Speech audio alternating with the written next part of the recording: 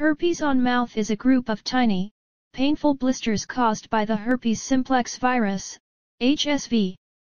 They're also called fever blisters or herpes simplex labialis.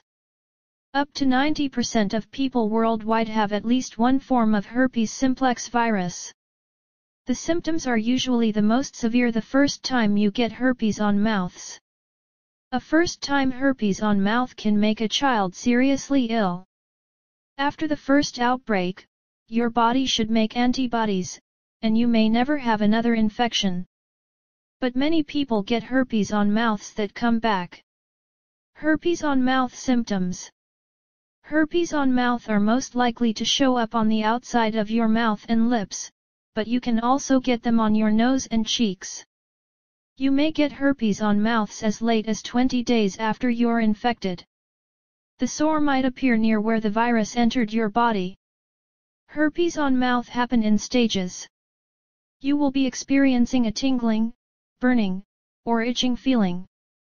About 12 to 24 hours later, yellow-filled blisters form. It becomes red, swollen, and painful. The blisters burst open, and fluid discharge. This will last 2 or 3 days. A scab forms on the sore. It might crack or bleed. The scab falls off. You might experience also red or swollen gums, fever, or muscle aches, swollen glands in your neck.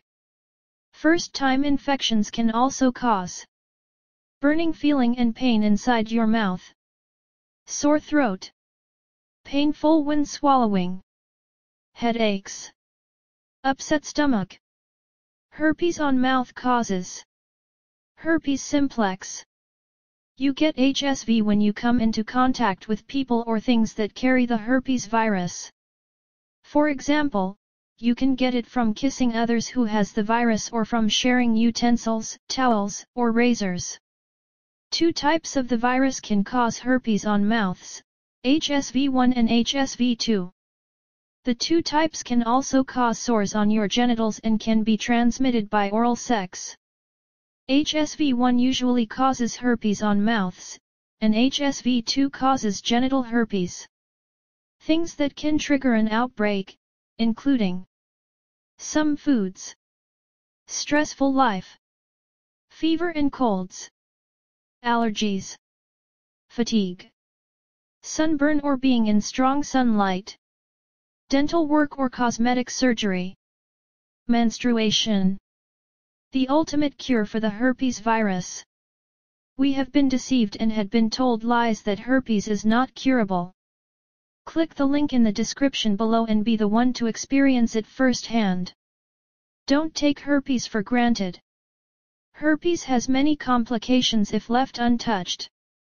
You can thank me later by subscribing to my channel. Let's put an end to the herpes virus.